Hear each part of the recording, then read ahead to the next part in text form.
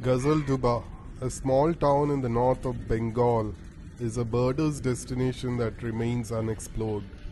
This beautiful birdwatching center is surrounded by the Baikuntapur forest, overlooking the stunning landscape of the mighty Kanchenjunga, and carries a myth that Lord Krishna, along with his principal wife and queen Rukmani, chose the forest as their hiding place.